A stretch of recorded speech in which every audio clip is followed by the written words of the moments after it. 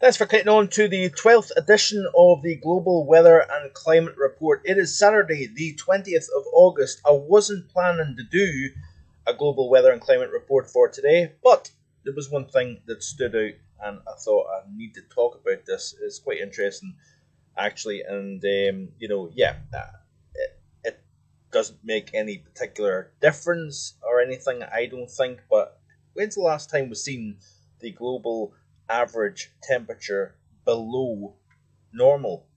You notice here for today, according to the Climate Reanalyzer site, this is off, I believe, data of the GFS model, and we have the global average temperature at minus 0.1 Celsius. Could somebody tell me when that last occurred? Because I'll tell you what, we've been talking a lot about heat, dryness this summer, and it has been very dominant across the northern hemisphere.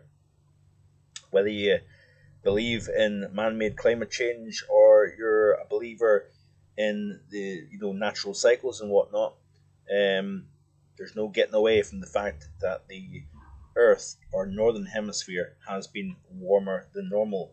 But you notice here we've got minus 4.5 Celsius below normal in the Antarctic, minus 0.8 below in the southern hemisphere, and then of course to counteract that we've got plus 8 Celsius and plus 6 Celsius in the Arctic and northern hemisphere. The tropics are actually, interestingly enough, 0.1 Celsius below normal. And if you look at this here, we've got a large area of the United States below normal. We've got below normal in France, a decent chunk of the British Isles, decent chunk of Russia, vast area below normal, India, Pakistan, Kazakhstan, Mongolia, eastern portions of China, Japan below normal, Australia below normal. Look at the large swathe of Central and Southern Africa below normal, and indeed below normal across much of the much of South America, should I say. But we've also got a lot of hot spots around. A good part of Canada is warmer than normal. Much of Europe, especially within the Arctic region of Europe, we've seen record-breaking temperatures of late. Northern Africa, much of China, where we've seen temperatures in excess of 45 Celsius in places, all-time record high temperatures being recorded in parts of the Baltic states, and as well as that across parts of China as well. So a very interesting temperature anomaly for today. And the reason why I say it probably doesn't make a big difference is because things are running above normal. You look at the August temperature anomaly here, we've got it's sitting at 0.351 Celsius above normal, if you can see here, and that looks to me like a rather warm overall planet. Now, looking at the UAH temperature, I haven't done this so far. I don't think I remember showing this, but it's at 0.36 above normal here for the satellite-based temperature of the global lower atmosphere. And you notice here that we've got a slight uptick compared to what was seen in June in the lower tropospheric temperature here. But again, we're looking at the long-term trend.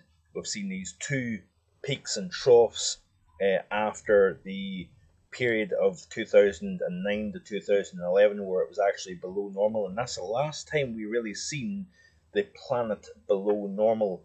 And of course, if you go back to the 1990s and the 1980s, we've seen a below normal lower tropospheric temperature and also surface temperatures below normal. But why are we seeing the Earth continuing to warm despite the La Nina? Now, of course, dry conditions are enhanced in certain parts of the world because of La Nina, and in turn, you get a warmer, not only air temperature, because land, of course, attracts heat and dry conditions, and you've got that land, ocean, and atmospheric feedback process. But we also see the continuation of warming of the northern ocean basins here, and this tremendous warming over the North Pacific, the North Atlantic, and that, along with the drought conditions across much of Europe, parts of the United States as well, has led to above normal temperatures within the atmosphere as well. So, I'm not really kind of saying an awful lot. I'm not leaning towards either side of the global warming debate, but basically just showing you what's going on around the world at this moment in time.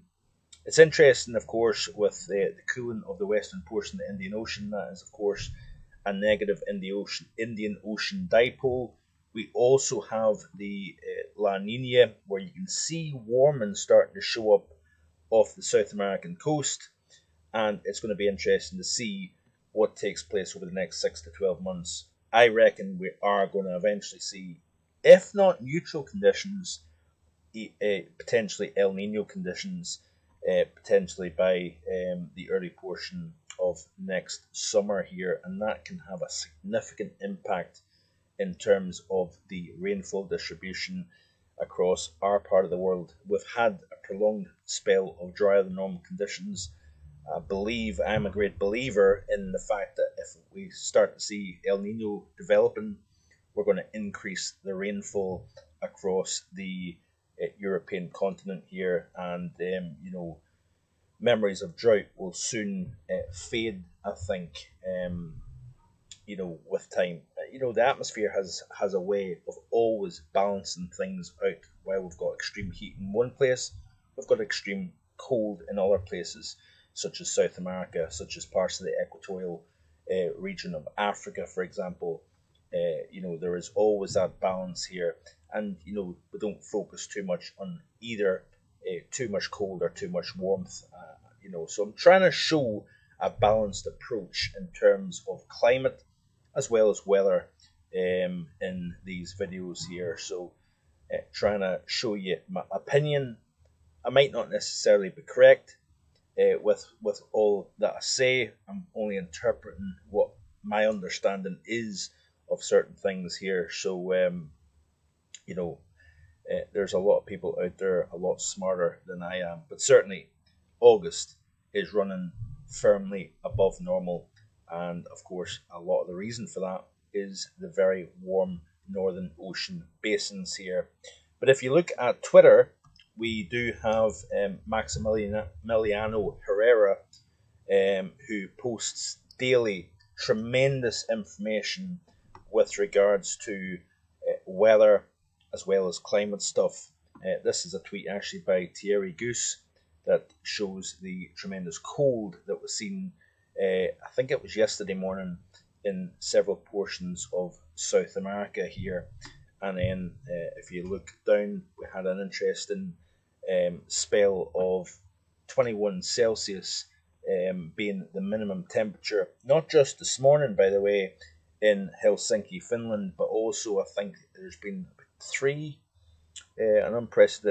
an unprecedented streak of tropical nights this late in the summer in Helsinki here. So I can't remember if it's 3 or 4 straight nights where the temperature hasn't dropped below 21 Celsius.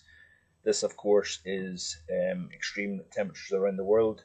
Maximiliano Herrera, highly recommend you follow him if you're interested in global stats when it comes to weather here. So look, Taiwan, another record-breaking temperature in Taiwan, and this can all be attributed to the tremendous heat that is stacked up in the northern ocean basins, tremendous rainfall in parts of Austria. We had some regions of Austria receiving over 200 millimeters of rain within a 24-hour period here. Also talking about extremely high minimum temperatures in Slovakia of 24.9 Celsius. Crazy stuff, actually, for any time of the year, never mind August. And the heat has been pretty brutal, actually, across parts of China here. So, temperatures are expected to hit the 40s in parts of the Balkans in some over the next couple of days here. So, certainly a lot of things going on and I will endeavour to keep you posted as best I can when it comes to not just the UK and Europe, but across the world overall. Low pressure at the moment is the dominant player. We are seeing wind, rain, showers, sunshine, but even in that sunshine, temperatures are fairly subdued. Further north, further south you go, the warmer it is. But I'll talk more about the UK and Europe in tomorrow's video. Hope you have a great rest of your Saturday. Bye for now.